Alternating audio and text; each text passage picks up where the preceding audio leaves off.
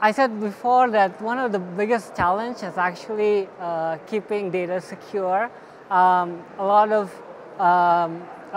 what do you call it, smart people today on the internet, they they're smart, but they might not be wise. So people like to get name recognition. People like to boast about their ability to hack into things, and I think it's a big challenge on how to make sure that their knowledge can be used for good instead of for evil.